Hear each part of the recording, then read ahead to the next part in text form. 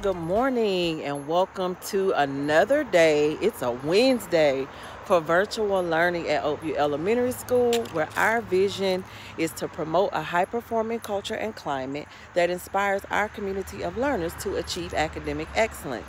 Our mission is to reach, to teach, and to equip. And our theme for the year is maximizing our potential. At this time, we're going to stop to recite our student creed. I'm an Oakview Elementary School student. I have great expectation for myself. I accept the chance to be the best student that I can be.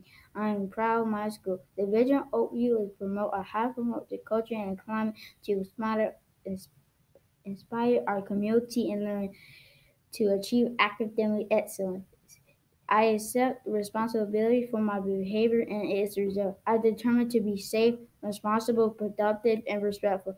I have a high expectation for myself and I reach my full potential. I choose to be great.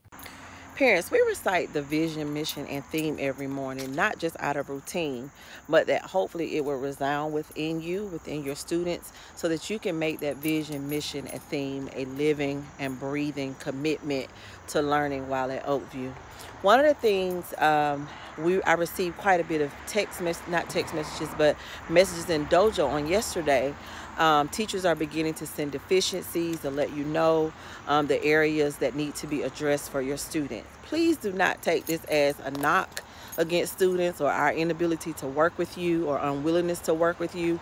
We're required to send out deficiencies to let parents know when your child's grade has dropped below a C average and it's remaining in that area. Use this as a checklist, as an opportunity to fix some areas.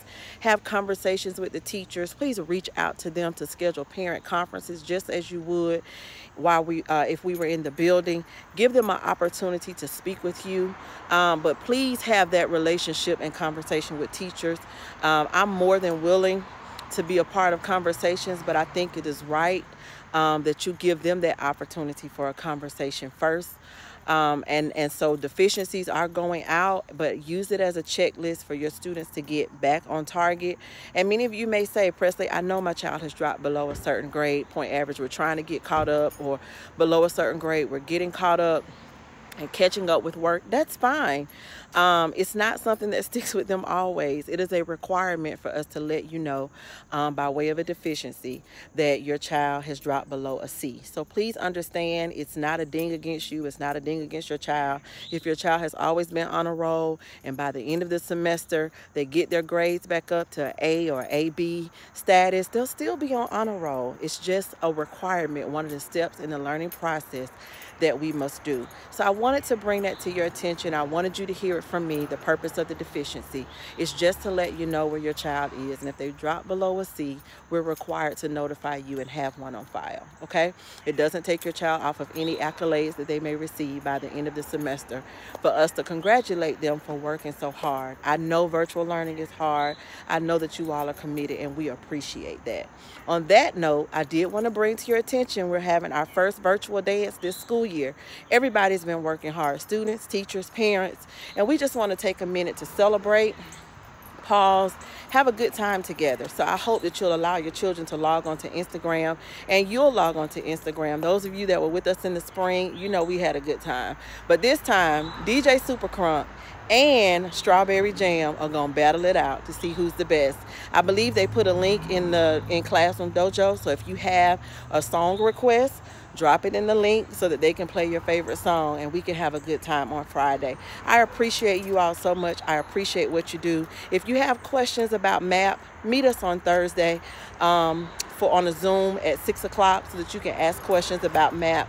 Assessment that'll be coming up on Tuesday. Remember, there's no school on Monday. Let's have a great Wednesday. This is our asynchronous day in our small groups. So if your child has a small group lesson today, please make sure that they log in. Otherwise, go ahead, take care of your asynchronous lessons. And if you if you still have work that needs to be made up, use this day to do that. I love you. I mean it. Have a wonderful Wednesday. DJ Strawberry Jam. I'm glad you accepted my challenge. You see, that's the problem with you new school young millennial people. You don't understand what you get yourself into. But that's okay. DJ Super Crunk is going to school you this coming Friday, October 9th. Virtual school dance. DJ versus battle. DJ Super Crunk versus DJ Strawberry Jam. You know what? What's a strawberry jam? I put jam on my toast and I eat it for breakfast. That's what I do, and that's what I'm going to do this coming Friday. So all of you who are watching, make sure you tune in this coming Friday, Instagram Live at Oakview_DeKalb, 2:30 p.m. Virtual school dance. Super Crunk, Strawberry Jam. It's on for real.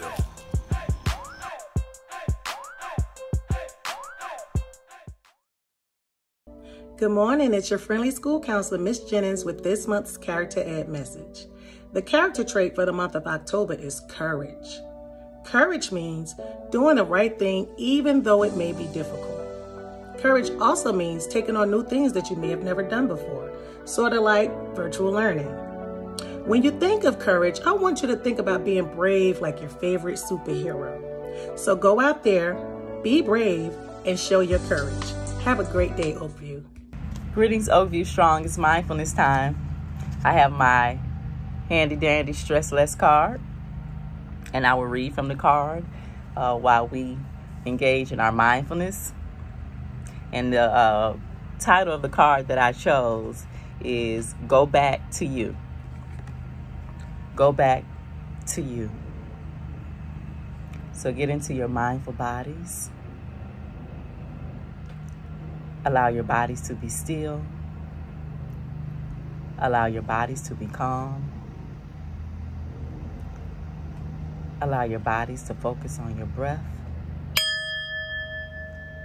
Allow your eyes to close.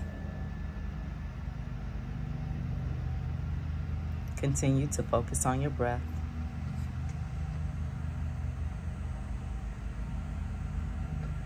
If you feel your thoughts drifting because of too much noise or too much to do, gradually shift your attention to your breath.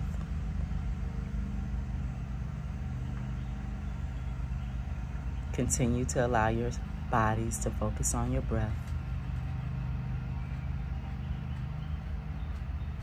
Gradually shift your attention away from the things around you and your thoughts. Continue to focus on your breath. Feel all of your attention shifting to your breath.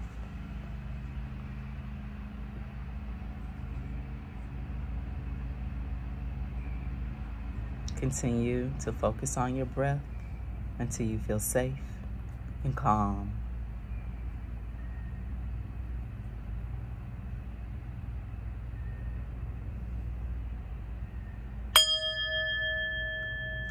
Allow your eyes to open. Have a great day, Oakview.